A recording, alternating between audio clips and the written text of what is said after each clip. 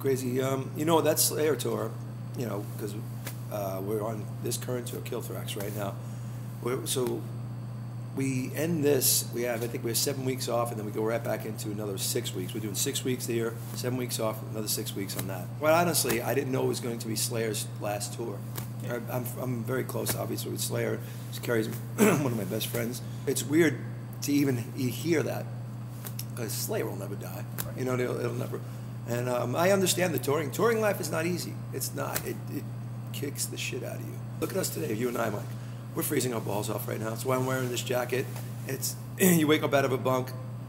It smells from everybody the night before. The whole thing.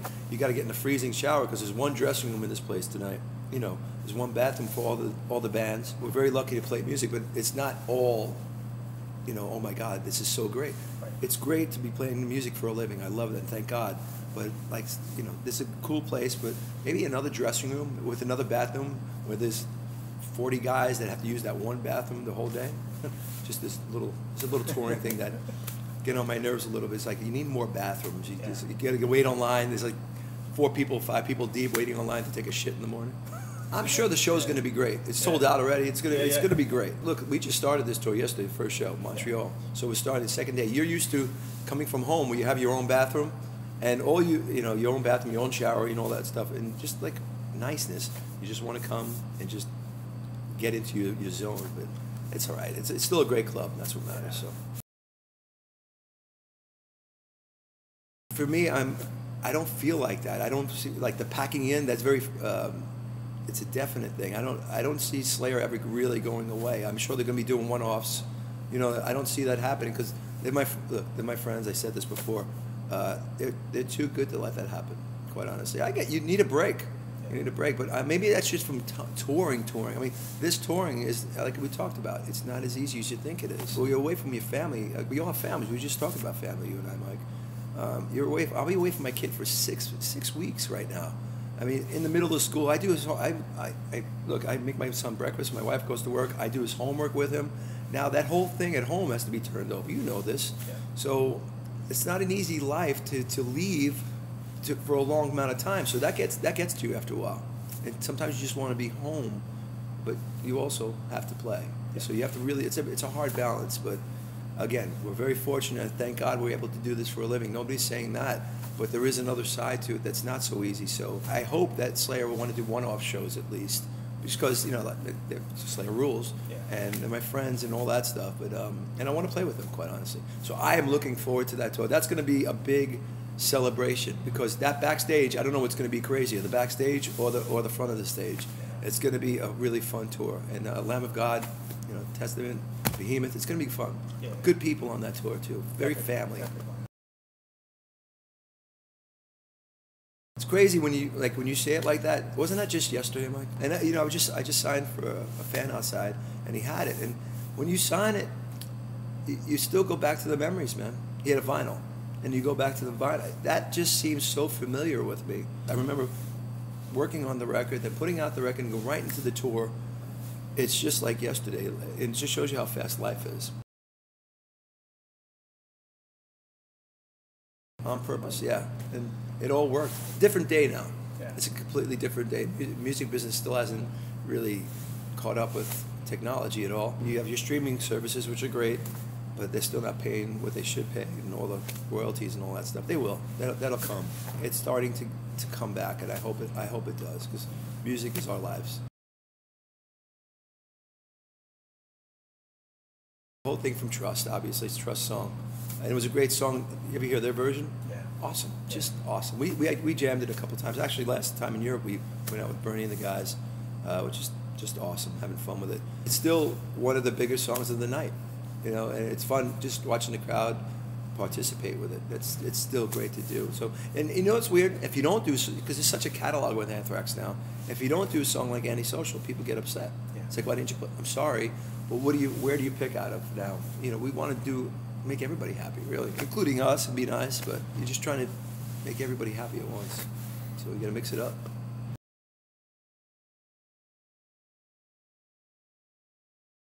You know what it is? We're such fans. We're fans of music to begin with. Everybody in this band, Anthrax, is a diehard music lover.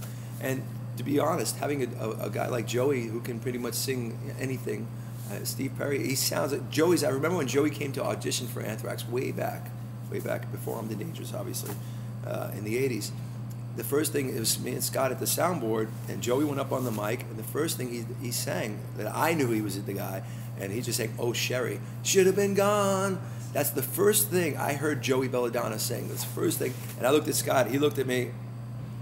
We knew it immediately, and then he just kept going with other things, and the rest is history. But it makes it a lot easier for covers when we know we can pretty much do whatever we want to do. Yeah. And look, put it this way, like the Rush cover. Yeah. Right. Come on, we're all diehard. I mean, Joey specifically too. Charlie and I grew up jamming to Rush. I was playing bass to him in the drums, so it was nonstop Rush in the house all the time. So having Joey, who was a diehard Rush guy too, it was such an easy blend, and he could do Geddy like, I mean, he sings just like Geddy at times. In fact, during these shows, you'll see Joey will just start singing Closer to the Heart. He'll just start, and the crowd will sing it with him. It's just so cool.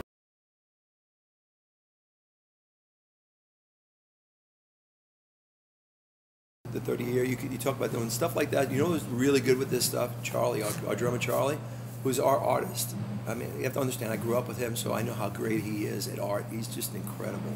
So he's got a great mind for that, and he designs a lot of that stuff. So I would really push it towards him and say, what do you think? Because he's got a great eye for that. And if you see Charlie, he can draw anything on a piece of paper, just like one of the best artists you've ever seen. You gotta remember, we're all fans, so I love that stuff. Growing up Kiss fans, they always give you that little extra. Yeah. It's always so cool to open something that's different, you know, and special from the band. So yeah, why not? So hopefully we'll get that together with our record company. We usually do, though. We usually do.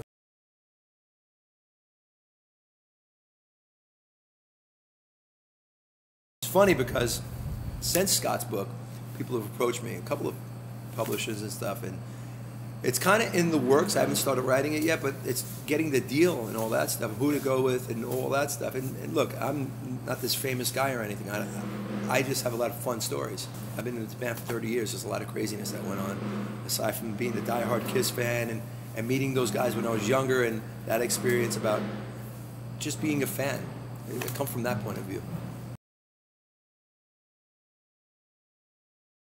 Charlie, we grew up together, so yeah.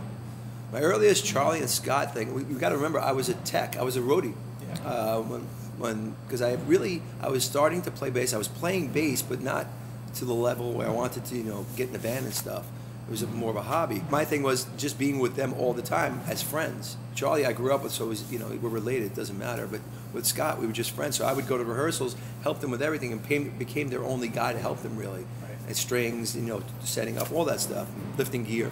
And so it became a really easy friendship thing. And then, you know, guys from New York, you think about it, we were just close guys, and we knew we had this love of this music.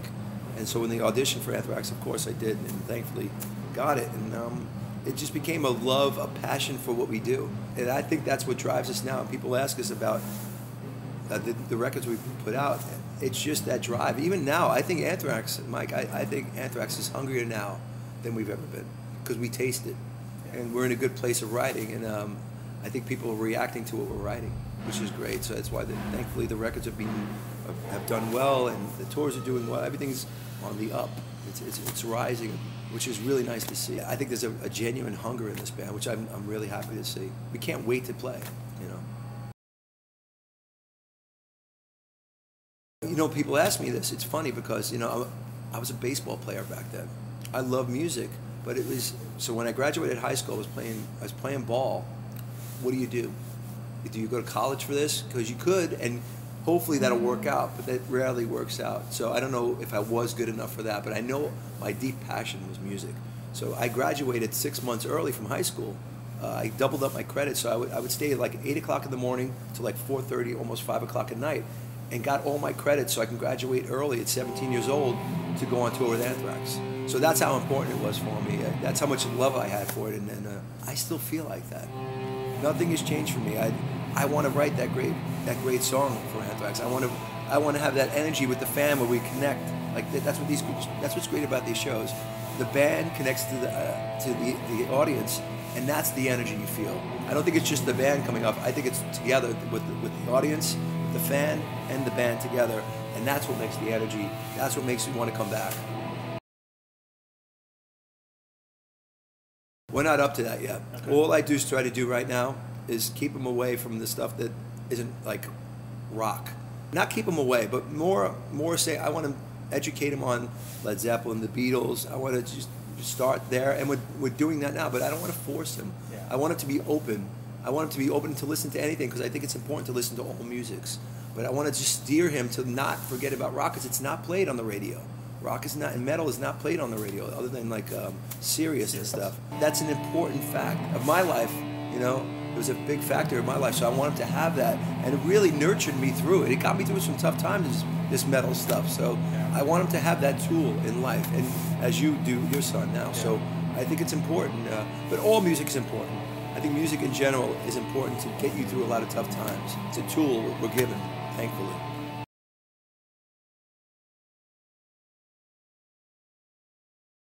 I don't know if I'd cut it. I know I'd want it, and I'd do anything I had to do, because I truly love the fact that you're able to pick up a piece of wood and make music out of it.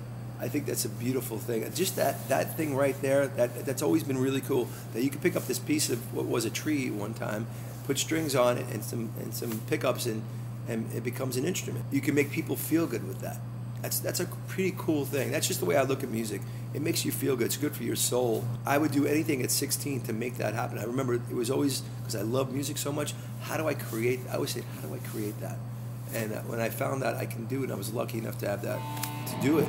Man, it was just going from there. So I would certainly go do anything. At 16, starting over, I would still want that. And now, especially now, it's so hard. It's so hard to do it. I feel bad for the kids. But then again, I think about the 80s, and there was no thrash early before we started all this stuff, you know. And we were in this, well, not just us, but all these other bands. If you really want it, man, it's just like anything in life. If you really want it, you have to go for it. I would say to my son that this means family. Because let's face it, the metal community is a family. It's just us, right? It's just us. We have this outside pop world that gets all the accolades, they get all the awards and all that stuff, they get all the money, and we have to put our nose to the grind and make this work, because we have passion for this. That's the way I look at it, man. We have passion for this music. There's something in our guts that we have, that this music meets, that makes us feel, fuck yeah, man, I love this. It still does to this day. It's like this inclusive kind of family thing that is a group of people really believing in one thing that's really cool. So give it a chance. Again, I wouldn't push him, but I think it would come to him, because this music meets a lot of angst as you grow up, and that's why I think we love it so much. Rock and roll and metal, it really meets this fire in your belly, man. And I think to this day, thank God for it. I need it. It's a drug. It's a drug, man.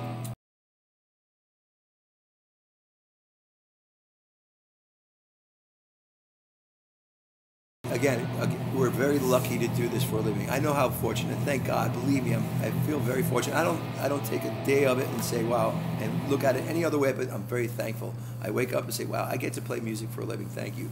I'm very fortunate. It's something that I've always wanted, and thank God I can do it. It's not easy. It's not easy to make a living now. You know that. You have to stay on the road and be away from your family, blah, blah, blah, but I'm very fortunate that way. Playing music is like, even tonight, playing a gig, that's a celebration of the music, man. We're having a good time.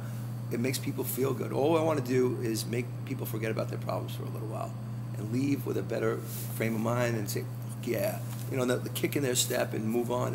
That's what you're supposed to do as a musician and entertainer. So it's important to me. It really means a lot. Plus, when you get to jam with different friends, you know, that's what's great about it, because, you know, we're all on tour. You never, unless you're on the same tour, you never really get to hang and jam. Those things, what's great about that is you get to hang out together and bounce off of each other, like, and it's probably a song that you love and you grew up on. So it's really fun to have a good jam with it. And plus, the greatest musicians, they're just great musicians also, you get to jam with. Something like that, you get to jam with a lot of great musicians and have fun. So, and everybody wins. The audience wins, you know, we win, everybody wins. It's kind of a great vibe. What I do, if I'm asked, I do it. You know, look, put it this way: everybody's on the tour all the time. We're on. Like I said, we have a few weeks off. That's got to be with family, because you don't have a lot of time to do a lot of other things. But got to work. They ask the same question with worship. Yeah. And my attitude towards this is, why would there be pressure? You can't worry about that stuff. All you can do is write the best possible song.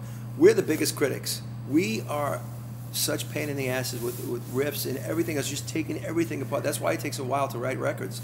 We have to live with it and really make it sink as fans. You never lose the fan that you are. That's what I think. Yeah. And if it doesn't meet your, what you need, your critique, it's not going out unless it's right for us, because we're fans and we think we want to relate to the fans, and that's really important. So you can't let anything out until it's ready.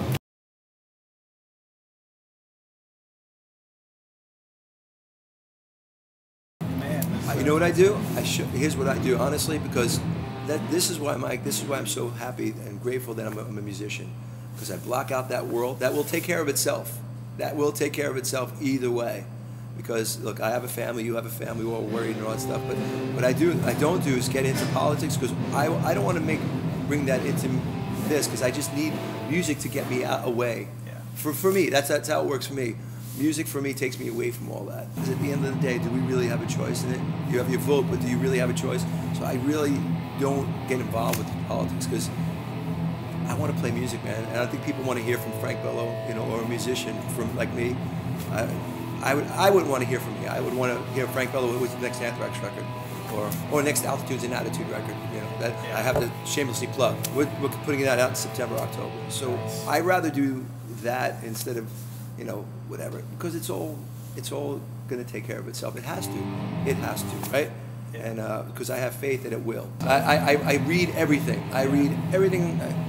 The New York Times every day. Blah blah blah. I have it on my computer, but I keep my judgment for myself and my opinions just because they're mine, And I'm a musician. I just want to make people feel good. And whoever wants to do it, that's fine with me.